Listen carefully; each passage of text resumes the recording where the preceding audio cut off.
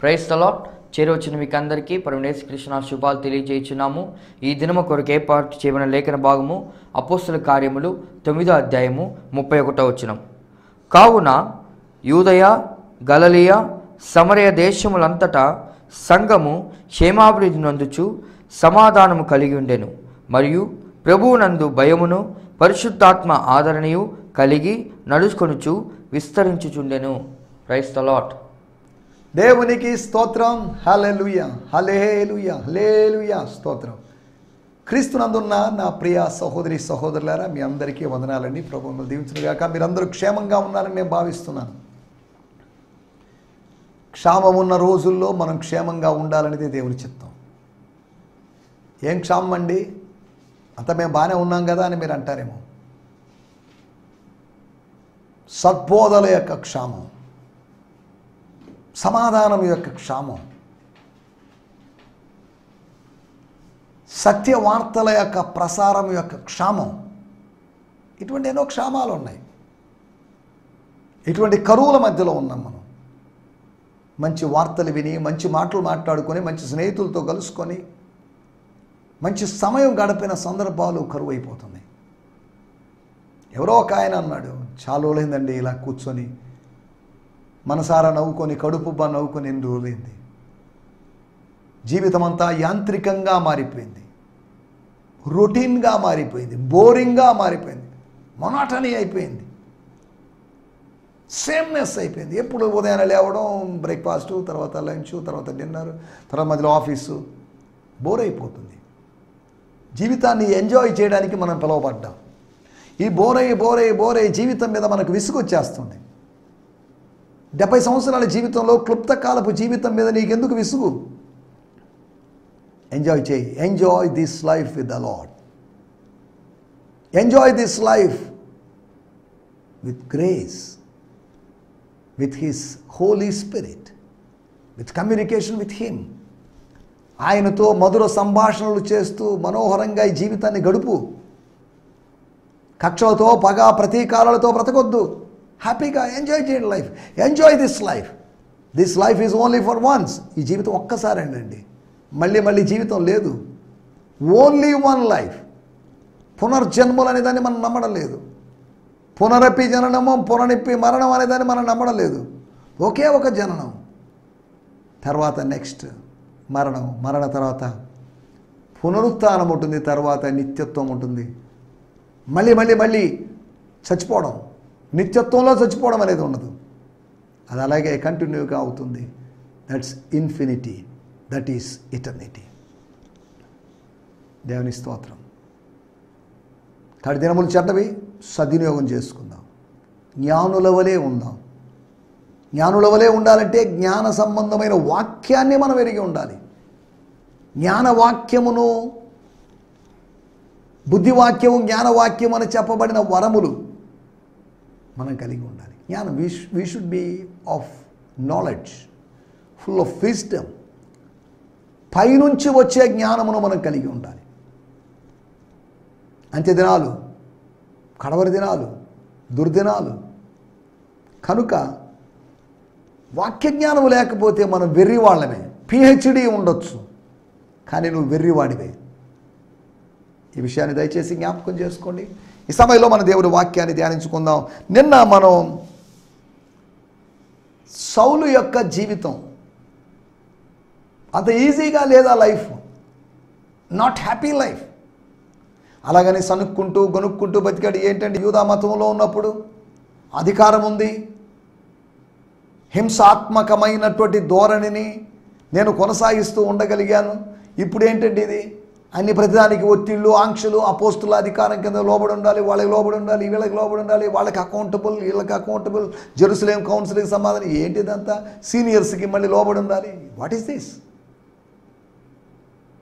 అని తాను డిసప్పాయింట్ కాలేదు. ఆ డివైన్ అపాయింట్మెంట్ని బట్టి డిలైట్ అయ్యాడు, కానీ అతను డిసప్పాయింట్మెంట్ కాలేదు. ఈ లైఫ్ను బట్టి నువ్వు డిసప్పాయింట్ కావద్దు. నేనేంటి ఇలా ఉన్నానని డిసప్పాయింట్ కావద్దు.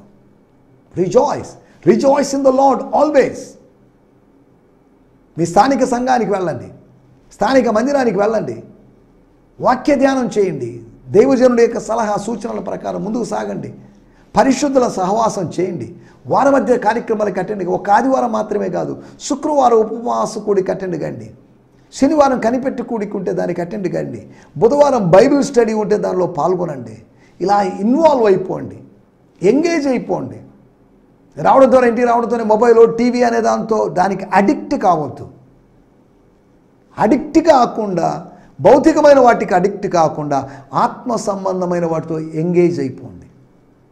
లీనమైపోండి, లయమైపోండి, నిమగ్నం అయిపోండి. దేవుని స్తోత్రం, హల్లెలూయా. ఆత్మ సంబంధమైన వాటి విషయంలో నిమగ్నమైతే పర్లేదు, భౌతికమైన వాటి విషయంలో నిమగ్నమైతే మనం ఒకరోజు భగ్నమైపోతాం, దగ్ధమైపోతాం, దహనమైపోతాం. దేవుని స్తోత్రం. ఈ సమయంలో మనం దేవుని వాక్యాన్ని ధ్యానించుకుందాం. ముళ్ళ బాట, the way are the path of Thrones. ముళ్ళ బాట, సిలువ బాట, ముళ్ళ బాట, ఇరుకు బాట, ముళ్ళ బాట. విశాలమైన బాటకు భిన్నంగా ఉన్నటువంటి ఒక ఇరుకు బాట, సంక్లిష్టమైనటువంటి బాట.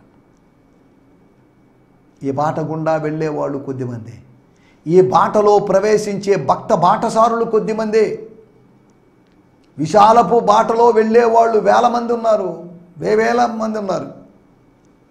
కానీ వేళ్ల మీద లెక్క పెట్టగలిగిన వాళ్ళు మాత్రమే ఈ ఇరుకు మార్గంలో ఉన్నారు. ఆ ఇరుకులో వారికి విశాలతను ఆయన కలుగు చేస్తాడు, ఆత్మలో విశాలతను కలుగు చేస్తాడు. విశాలమైన మార్గంలో వెళ్ళారు కానీ విశాలత లేదు.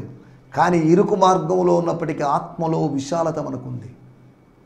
బంధించబడినట్టు ఉన్నాము కానీ మనం బంధించబడలేదు. మనం స్వేచ్ఛా జీవులం, ఆత్మీయ స్వేచ్ఛను మనం అనుభవిస్తాం. వాళ్ళు స్వేచ్ఛా జీవులుగా ఉన్నట్టున్నారు కానీ వాళ్ళు బందీలు, వాళ్ళు ఖైదీలు. దేవుని స్తోత్రం. 5 విషయాలు నేను మీకు జ్ఞాపకం చేశాను. ఒకటి, దమస్కులోని యూదులు అతన్ని చంపాలనుకున్నారు. రెండోది, యెరూషలేములోని శిష్యులు ఆయన అంగీకరించలేదు, తిరస్కరించారు, రిజెక్ట్ చేశారు. అతన్ని నమ్మలేదు, అతనికి భయపడ్డారు. అతను చూస్తే దొంగలాగో, ఒక రౌడీలాగో, గోండాలాగో చూశారు కానీ బ్రదర్లాగా చూడలేదు. మూడోది, యూదులు చంపాలని, యెరూషలేములోని యూదులు చంపాలని ప్రయత్నం చేశారు. దమస్కు యూదులు చంపాలని చూశారు, యెరూషలేములోని యూదులు చంపాలని ప్రయత్నం చేశారు, యెరూషలేములోని శిష్యులు చంపాలని ప్రయత్నం చేశారు, అంతియోకేలోని ఆత్మీయులు అణిచివేయాలని చూశారు, కొరింథీలోని వారు కొందరు, కొరింథీలోని యూదులు లేదా కొరింథీలోని అన్యజనులు వాళ్ళు ఆయన్ని హాని చేయాలని చూశారు. అతనికి కీడు చేయాలని, అతన్ని ఇబ్బంది పెట్టాలని. అతను వెళ్ళిపోవాలనుకున్నాడు కానీ దేవుడు 1.5 సంవత్సరం ఆపిపెట్టాడు. అక్కడ నువ్వు వెళ్ళిపోవాలనుకోవచ్చు సేవను వదిలేసి, కానీ దేవుడు ఇంకా నిన్ను అనేక సంవత్సరాలు నిలబెడతాడు.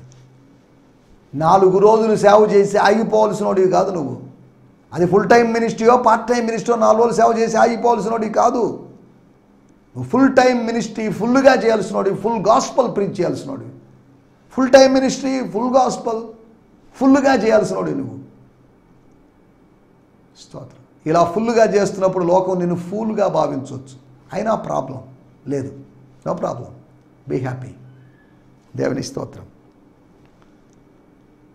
దమస్కులోంచి దేవుడు కాపాడాడు. యెరూషలేములో తిరస్కరించిన శిష్యులు తిరిగి అంగీకరించే విధంగా దేవుడు చేశాడు. యెరూషలేములోని యూదులు చంపాలని ప్రయత్నం చేశారు, వాళ్ళ ప్రయత్నాలు ఫలించలేదు. దేవుడు నిర్ణయించిన సమయంలోనే మనం చనిపోతాం. మనుషులు ఎన్ని ప్రయత్నాలు చేసినా అవి పనికిరావు. స్తోత్రం, హల్లెలూయా. అంతియోకేయలో ఆత్మీయులు అనబడిన వాళ్ళ యొక్క పన్నాగాలు చూడండి, వాళ్ళ యొక్క కుట్ర చూడండి. తొక్కేద్దాం, డెవలప్ కానివ్వకుండా చేద్దాం, ఎదగనివ్వకుండా చేద్దాం, ఒత్తి పెడదాం, ఎక్కడ పెట్టాలో అక్కడ పెట్టేద్దాం, కంట్రోల్లో పెట్టేద్దాం. స్తోత్రం. అది వాళ్ళు అనుకున్నారు. కానీ పరిశుద్ధాత్ముడు జోక్యం చేసుకున్నాడు.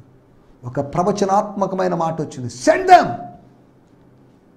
మీరు వాళ్ళకి కట్టినటువంటి ఇన్స్టిట్యూషనల్ బాండేజెస్, అకార్డ్స్, రోప్స్, వాటిని తెంపంపించండి. Let them be free. వాళ్ళు ఎందుకండి బందీలుగా చేస్తారు? రూల్స్ అండ్ రెగ్యులేషన్స్ పెట్టి, నియమ నిబంధనలు పెట్టి ఎవరిని ఇబ్బంది పెట్టకూడదు. మీరు చేయి కార్యములన్నీ ప్రేమతో చేయండి. లీగలిజం పనికిరాదు. లీగలిస్టిక్గా మనం వ్యవహరించడానికి వీల్లేదు. లవబుల్గా మనం ట్రీట్ చేయాలి ఇతరుల్ని. స్తోత్రం. చేయాలి కదా అని చేయడం కాదు, ప్రేమను బట్టి చేయడం, దేవుడు అనుగ్రహించిన ప్రేమను బట్టి చేయడం. కొరింథీయులు హాని చేయాలనుకున్నారు. వీడిక్కడుంటే ప్రాబ్లమే. మా కొరింథీ పట్టణం మారిపోతుంది. మారిపోతే ప్రాబ్లమే. మా విధానాలకి, మా టెంపుల్ ప్రాస్టిట్యూషనరీ సిస్టానికి ఇబ్బంది, డయానా భక్తులకి ఇబ్బంది. కాబట్టి ఇవన్నీ ఎందుకు? ఇతన్ని లేపేద్దాం, ఇతని ఇబ్బంది పెడదాం. కంటిన్యూగా హాని చేస్తే ఆ దెబ్బకి అతను పారిపోతాడు అనుకున్నారు.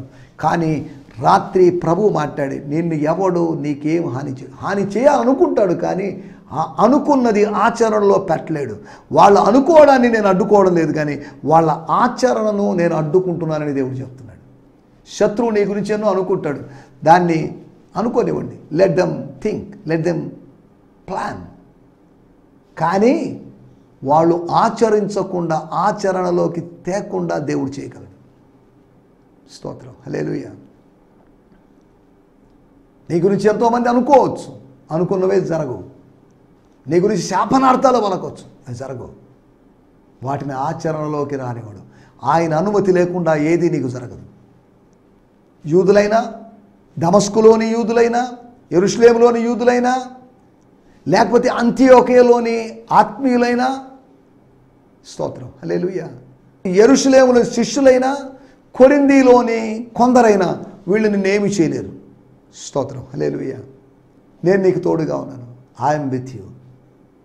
My presence shall go with you.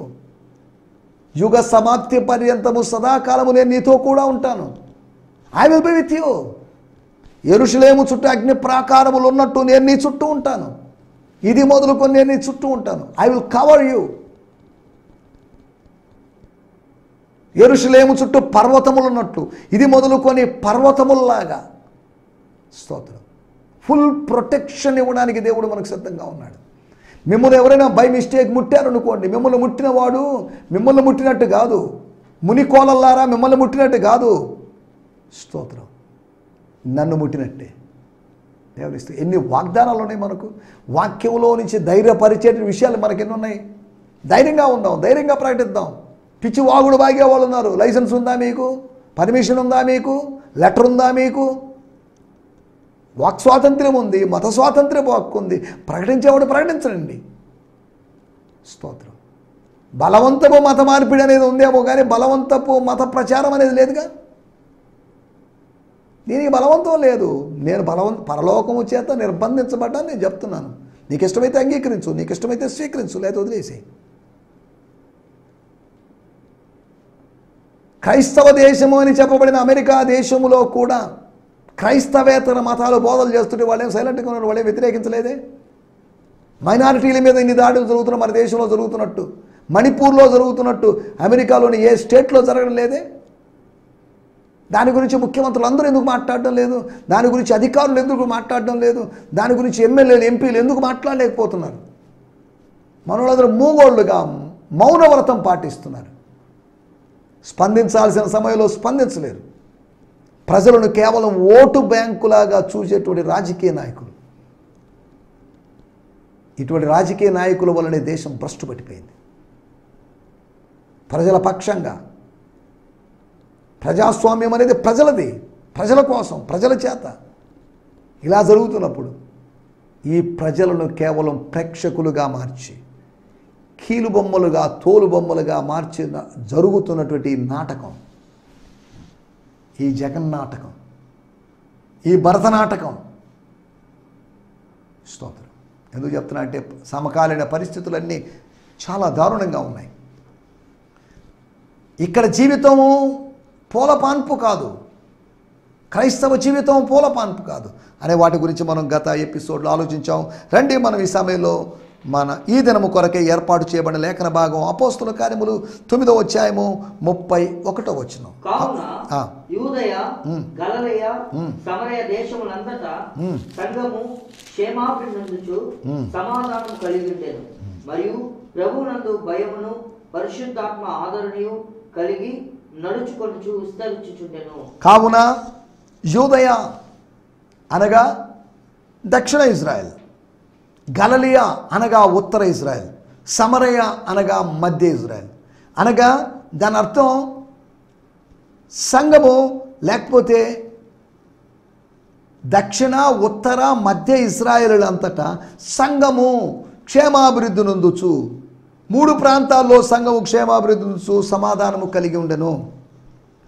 మరియు ప్రభువునందు భయమును పరిశుద్ధాత్మ ఆదరణయు కలిగి నడుచుకొనుచు విస్తరించుచుండెను. దేవుని స్తోత్రం. నేను చదువుతున్నాను 9వ అధ్యాయము 31వ వచనం. ఆఫ్టర్ దిస్ అనగా ఈ సంగతులు జరిగిన తర్వాత, అనగా సౌలు తార్సుకు పంపబడిన తర్వాత, సౌలు తన సొంత గ్రామానికి, సొంత పట్టణానికి పంపబడిన తర్వాత, ఆయన సంపాదన ప్రయత్నం చేసేవాళ్ళు, ఆయన అవమానపరిచిన వాళ్ళు, ఆయన అణిచివేయాలని చూసిన వాళ్ళు, ఆయనకి హాని చేయాలని చూసిన వాళ్ళు ఇన్ని రకాలుగా ఉన్నారు. 31వ వచనం. After this the church all over Judea, గలిలయ and Samaria experienced A season of piece. ఒక సీజన్, ఒక ఋతువుని, ఒక సమాధాన ఋతువు. వేరువేరు ఋతువులు ఉన్నాయి, కానీ ఇప్పుడు సమాధాన ఋతువు, ఆత్మ సంబంధంగా ఏ సీజన్ ఆఫ్ పీస్. దేవుని స్తోత్రం. ఇక్కడ రాయబడిన foot note, the church in a region is mentioned here, Judea, Galilee and Samaria. Even though the great cultural distinctions existed between them, the Holy Spirit had made them one church.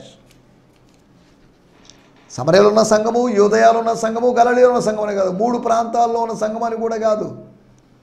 3 ప్రాంతాలు వేరు, సంఘము ఒకటే. సంఘాలు వేరు, ప్రభువు ఒకడే. The congregation grew larger and larger, with the believers being empowered and encouraged by the Holy Spirit. They worshiped God in wonder and awe and walked in the fear of the Lord. స్తోత్రం. ఏదో ప్రభువునందలి భయం అంటున్నారు అంటే foot నోట్లో implied in the Hebraic concept of the fear of the Lord, which means more than just dread or terror. It also includes worship with awe. దేవుని స్తోత్రం. హల్లెలూయా. అంటే ప్రభువునందులు భయము కలిగి ఆరాధన చేస్తూ, ప్రభువునందలి భయము అన్నప్పుడల్లా వాళ్ళు ఉపయోగించే మాట ఆరాధనకు ఉపయోగించి మాట్లాడతారు. దీని హీబ్రూ భాషలోని మూలము, లేకపోతే దాన్ని ఆధారంగా చేసుకొని, ఆ కాన్సెప్ట్ని ఆధారం చేసుకొని తర్జుమా చేశారు ఇక్కడ. సరే, వాడుక భాషలో కూడా మనం చదువుకుందాం, ఏముందో చదువుదాం. దానికి ముందుగా నేను ఫాదర్స్ లైఫ్ న్యూ టెస్ట్మెంట్లోంచి 9వ అధ్యాయము 31వ వచనం చదువుతున్నాను. స్తోత్రం. ఈ టెక్స్ట్ మనం అర్థం చేసుకోవడానికి ప్రయత్నం చేద్దాం. స్తోత్రం. మనం తీసుకున్న వాక్య భాగాన్ని, మూల వాక్యాన్ని అర్థం చేసుకోవడానికి ప్రయత్నం చేస్తాం. So the gathering of this called out once throughout all జుడియా, Galilee and Samaria had peace. సమాధానం వచ్చేసింది. Being built up and walking in reverent respect for the Lord and in encouragement of the Holy Spirit, their number was increased. దేవుని స్తోత్రం. వాడుక భాషలో చదువుకుందాం. ఆ తర్వాత యూదయ, గలిలయ, సంఘాలు కొద్ది రోజులు ప్రశాంతంగా గడిపాయి. ఆయా ప్రాంతాల్లోని, ఈ 3 ప్రాంతాల్లోని సంఘాలకు చెందిన సభ్యులు, సంఘ సభ్యులు ఆధ్యాత్మికంగా అభివృద్ధి చెందుతూ ప్రభువు అంటే భయభక్తులు కలిగి పవిత్రాత్మ ద్వారా ప్రోత్సాహం పొంది జీవించారు. సభ్యుల సంఖ్య పెరుగుతూ వచ్చింది. దేవుని స్తోత్రం. హల్లెలూయా. ఆది సంఘము యొక్క జీవన విధానం, ఆది సంఘ సభ్యుల జీవన విధానం. జీవము గల దేవుని మందిరములో జనులు ఎలాగూ ప్రవర్తించవలనో అని అపోస్తలుడైన పౌలు మొదటి తిమోతి పత్రికలో చెప్పినట్లుగా వాళ్ళ యొక్క ప్రవర్తన విధానం గురించి రాయబడింది. స్తోత్రం. మనం ఆలోచిస్తున్న విషయాల్లోకి వచ్చేద్దాం. మన టైటిల్ చిగురించిన మొద్దు. ఇదేంటండి ఇది? మనం చదువుకున్న వాక్య భాగానికి దీనికి ఏం సంబంధం లేదే. చిగురించిన మొద్దు ఏంటి? ఏ మొద్దు చిగురించింది? ఏం మాట్లాడుతున్నారు మీరు అని మీరు అడగొచ్చు. చిగురించిన మొద్దు అన్నప్పుడు మనకు అర్థమయ్యే విషయం యెషయా గ్రంథము 11వ అధ్యాయంలో. యెషయి అనగా జెస్సీ. యెషయా కాదు, యెషయి వేరు, యెషయా వేరు. ఐజయా వేరు, జెస్సీ వేరు. యెషయి మొద్దు చిగురుస్తుంది. యెషయి అంటున్నప్పుడు యెషయి కుమారుడు దావీదు అనగా దాని అర్థం ఏంటంటే మెస్సియానిక్ మూలాల గురించి మాట్లాడుతుంది ఈ వాక్యం. ఒక మొద్దు చిగురిస్తుంది. ఒక మొద్దు నరకబడి పక్కన పెట్టబడినప్పటికీ కూడా స్తోత్రం, అది నీటి వాసన చేత. ఈ మాట చదివినప్పుడు యోబు గ్రంథములోని మాటను మీకు గుర్తు చేస్తాను. మనకందరికీ తెలిసిన మాట ఉండొచ్చు. 14వ అధ్యాయము యోబు గ్రంథంలో స్తోత్రం 7వ వచనం. వృక్షము నరుకబడిన యెడల అది చిగుర్చుననియు దానికి లేత కొమ్మలు వేయునని నమ్మకము కలదు. తర్వాత వచనం. దాని వేరు భూమిలో పాతదైపోయినను దాని అడుగు మొద్దు మంటిలో చీకిపోయినను. 9వ వచనం. నీటి వాసన మాత్రము చేత అది చిగుర్చును, లేత మొక్క వలె అది కొమ్మలు వేయును. నీటి వాసన మాత్రము చేత అది చిగుర్చును. నీటి వాసన చాలు. స్తోత్రం, హల్లెలూయా. నీరు చాలని కాదు, నీటి వాసన మాత్రము చేత అది చిగురుస్తుంది. ఏది? మొద్దు. మొద్దు చిగురుస్తుంది అనగా మోడుబారిన జీవితం చిగురుస్తుంది అనగా దాని అర్థం అడవి ఉల్లసించును, ఎడారి పుష్పించును. స్తోత్రం. యెషయా గ్రంథంలో 35వ అధ్యాయంలో చెప్పబడిన మాట. అనగా చిగురించనిది, ఫలించనిది, నెర్రలు విడిచి బంజరు భూమిగా మారిపోయినది, ఫ్యూటైల్గా మారింది, ఫెర్టైల్గా మారబోతుంది. నిష్ప్రయోజనకరంగా ఉన్నది ప్రయోజనకరంగా మారబోతుంది. టైటిల్ గురించి వివరణది చిగురించిన మొద్దు. సంఘాన్ని గురించి నేను దావీదు కుమారుడైనటువంటి క్రీస్తు యొక్క శరీరము అనేటువంటి మొద్దు. వారు పచ్చిమానుకే ఇలా చేస్తే అని రాయబడింది. యేసు పచ్చిమానుగా పోల్చబడ్డాడు. ఎండిన మానుకు ఎలా చేస్తారు? యేసు యొక్క శిష్యులు ఎండిన మాను. 2 మానులు ఉన్నాయి, పచ్చిమాను, ఎండిన మాను. పచ్చిమాను క్రీస్తు, ఎండిన మాను విశ్వాసులు.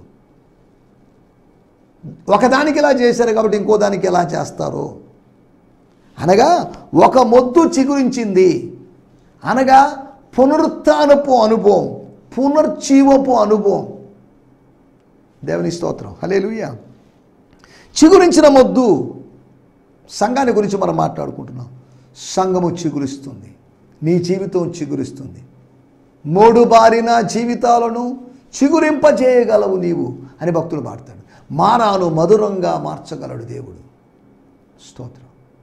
మొద్దు మారా అనుభవం, చిగురు వేయడం అనేది మధురమైనటువంటి అనుభవం. మొట్టమొదటి మాట 9వ అధ్యాయం 31వ వచనంలో మొట్టమొదటి విషయం మనం గమనిస్తే నూతన ప్రదేశానికి వెళ్ళడం వల్ల మొద్దు చిగుర్చింది.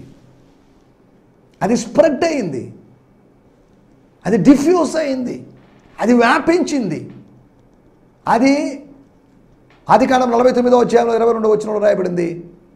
అది గోడ ఎక్కి పాకుతుంది. స్తోత్రం, హల్లెలూయా. యోసేపు అనేటువంటి ఫలించుడి కొమ్మ, యోసేపు యొక్క నెక్స్ట్ జనరేషన్, యోసేపు యొక్క ఫ్యూచర్ జనరేషన్, యోసేపు యొక్క బుక్ ఆఫ్ జాషువాలో చెప్పబడిన జనరేషన్ గురించి అది రాయబడింది. స్తోత్రం. ఒకటి, నూతనమైన ప్రదేశానికి వెళ్ళారు, గలిలయకు వెళ్ళారు, నార్త్ ఇజ్రాయెల్కి వెళ్ళారు. అప్పటిదాకా నార్త్కి వెళ్ళలేదు, సౌత్లోనే చేసుకుంటూ కూర్చున్నారు. సౌత్లో మినిస్ట్రీ ఈజీగా ఉంది. సదరన్ ఇజ్రాయెల్లో మినిస్ట్రీ ఎంత ఈజీగా ఉందో సదరన్ ఇండియాలో కూడా మినిస్ట్రీ అంత ఈజీగా ఉంది. నార్త్ ఇండియాలో కష్టంగా ఉంది, ఎవరు వెళ్ళడం లేదు. అందులో మన వాళ్ళు ఇక్కడే తనుకొని వస్తున్నారు. మన పెద్ద పెద్ద కార్పొరేట్ పాస్టర్లు, మెగా చర్చ్ పాస్టర్లు ఒరిస్సాలో ఎందుకు స్టార్ట్ చేయడం లేదు నాకు అర్థం కావట్లేదు. స్తోత్రం. ఒరిస్సాలో ట్రైబల్స్ మధ్యలో ఎందుకు చేయడం, బీహార్లో ఎందుకు చేయడం లేదు, ఉన్న చోటే సంఘాలు పెట్టి, ఉన్న చోట ఎందుకయ్యా బాబు ఈ డిజిటల్ సంఘాలు? మీ ఆన్లైన్ సర్వీసెస్ ఎవరికి కావాలి? చూడండి, ఒరిస్సాలో ఎందుకు పెట్టకూడదు? ఇటువంటి దృక్పథం లేనటువంటి, క్రీస్తు నామం ఎరగని చోట్ల ప్రకటించాలి అనేటువంటి ఆలోచన లేనటువంటి దుర్బోధకులు. అనగా దాని అర్థం ఒకడు వేసిన పునాది మీద కట్టగలిగినటువంటి నేర్పరులు వీళ్ళు, సేవకులు వీళ్ళు.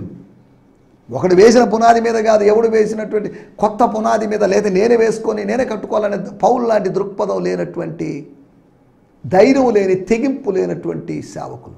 మనం ఇక్కడ ఆలోచిస్తున్న మాట, నూతనమైన ప్రదేశానికి గలిలయకు వెళ్ళారు. రెండో మాట 9:31 భయము ఆదరణ కలిగింది. ఇంతకుముందు భయం లేదు, ఇంతకుముందు ఆదరణ లేదు. ఇప్పుడు ప్రభువుకు భయపడడం ఆరంభించారు. అపోస్తల కార్యం 5వ అధ్యాయంలో ప్రభువునందులో భయం ఏర్పడింది. అననీయ సపీరా వాళ్ళ మరణం వల్ల భయం కలిగింది. మెల్లగా the fear of the lord is disappearing in the church. స్తోత్రం. ఆదరణ తిరిగి కలిగింది. మూడో విషయము, సమాధానం కలిగింది. సమాధానము కలిగి నడుచుకుంటూ ఉంది. సమాధానాన్ని అనుభవించరు. The season of piece. ప్రశాంతంగా ఉంది. శ్రమలు తగ్గాయి, పూర్తి ఆగిపోలేదు. శ్రమ కాస్త కంట్రోల్ అయింది. శ్రమకు కాస్త విరామము, కాస్త బ్రేక్ అయింది. దేవుని స్తోత్రం, హల్లెలూయా. దేవుని కార్యాలు చూడండి. సంఘము సమాధానము అనుభవించి, సమాధానకర్త యొక్క శరీరం అని పిలువబడినట్టు సంఘము సమాధానాన్ని, సమస్త జ్ఞానమునకు మించిన సమాధానాన్ని అనుభవించింది. స్తోత్రం. నాలుగో విషయము, ఇట్స్ స్ప్రెడ్ అండ్ ఎక్స్పాండెడ్. దేవుని స్తోత్రం. అది విస్తరించింది. దేవుని స్తోత్రం, హల్లెలూయా. విస్తరించింది అన్నప్పుడు నాకు గుర్తొచ్చే విషయం, నాకు అర్థమైన విషయం, వేరు పారింది. ఒక చోట నుంచి మరొక చోటికి, ఒక చోట నుంచి మరొక చోటికి, ఒక చోట నుంచి మరొక చోటికి అలా పెద్దదవుతుంది, వ్యాపిస్తుంది. సంకోచం కాదు, వ్యాకోచం జరుగుతుంది. సాగిపోతుంది. లాగదీయబడినట్లుగా. ఆదాముతో దేవుడు చెప్పినట్లుగా విస్తరించండి, స్ప్రెడ్ అవుట్. స్తోత్రం. అనగా చిగురించిన మొద్దు అనుభవాలు. అంత్య దినాల్లో ఉన్నటువంటి సంఘం, అణిచివేతకు గురైనటువంటి సంఘములో చిగుర్చేటువంటి అనుభవం కలుగుతుంది. నూతనమైన ప్రదేశాలకు వెళ్తాం, నూతనమైన ప్రదేశాలకు మిషనరీలు పంపించగలరు. భయము ఆదరణ తిరిగి కలుగుతుంది. సమాధానము, దైవికమైనటువంటి సమాధానం కలుగుతుంది. అంతేకాకుండా విస్తరించేటువంటి న్యూమరికల్ గ్రోత్ జరుగుతుంది. స్తోత్రం. ఫిజికల్గా జరుగుతున్నటువంటి విషయాలు, స్పిరిచువల్గా జరుగుతున్న విషయాలు. స్పిరిచువల్గా it's spiritual growth, inside growth, numerical growth, సంఖ్యాపరమైన అభివృద్ధి. మన సంఘాలన్నీ ఇలాగా చిగుర్చిన ముద్దులాగా ఉంటూ ముందుకు సాగడానికి ప్రభు మనకు సహాయం చేయనుగాక. హల్లెలూయా. మీ అందరికీ వందనాలు. ఈ సందేశము మీకు ఆశీర్వాదకరంగా ఉందని నమ్ముచున్నాము. ప్రార్థనా అవసరతల కొరకు మమ్మల్ని సంప్రదించవలసిన మా చిరునామా గిడియోన్ మిషన్ చర్చ్, 6వ వీధి, శాంతినగర్, నెల్లూరు 4, ఆంధ్రప్రదేశ్. పిన్ 524004. మా ఫోన్ నంబర్లు 7036443613 మరి ఒక నంబర్ 9392293010. మా ఈమెయిల్ ఐడి gfihmi2015@gmail.com. దేవుడు మిమ్మును ఆశీర్వదించునుగాక. ఆమేన్.